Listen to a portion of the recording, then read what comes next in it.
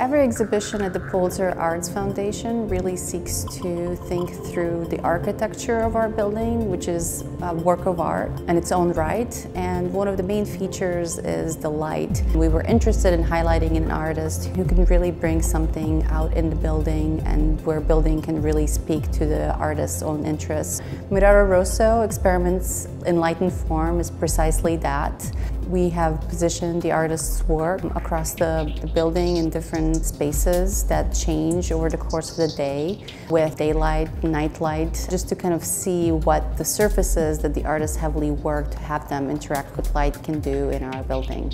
The artist was working at a time when the incandescent light bulb was developed, and so he has very specific thoughts about how to position his own sculptures relative to natural light, but he's also experimenting with the incandescent light bulb. We have developed this room to invite visitors to manipulate how the light falls on a single sculptures and really to understand how the light can change our experience of one work of art and our perception of it, how the mood can be changed, how the colors of the sculptures can be changed. If you want 3 words to classify Rosso, he was very experimental, he was very radical, and he's also unclassifiable, and he liked it that way.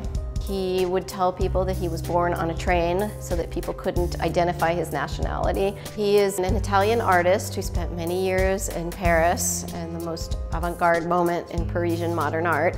He's considered the Impressionist sculptor, but that's a very limiting title for him. He's known to have influenced many modern artists after him, although he's not that well known to the public, especially in the United States, despite being so influential.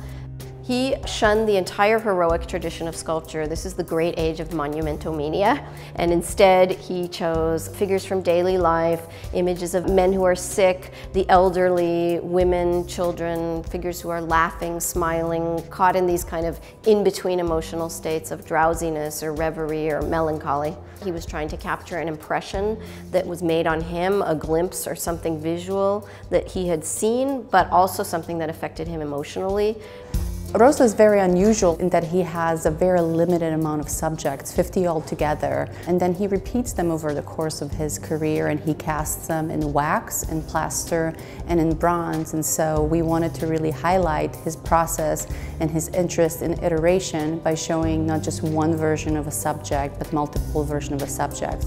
Rosso would cast his works in gelatin molds, and because he opened his own foundry when he lived in Paris, he was able to manipulate the process of casting and stop at any time and work on his works. He also could avoid patinations and could keep all kinds of errors of casting in the work, and you'll find lots of holes, lots of nails, gashes, air bubbles, every imaginable no-no in the world of casting of the 19th century, Rosso welcomed into his works. He also made photographs and drawings that we are exhibiting many for the first time. It's a very interesting show because we're mixing sculpture, photography, and drawings. His only subject in photography was his own works. He was experimenting again with how the light impacted the surface of his sculptures, which was his great concern. And he is the first artist to really make light a material as much as the work.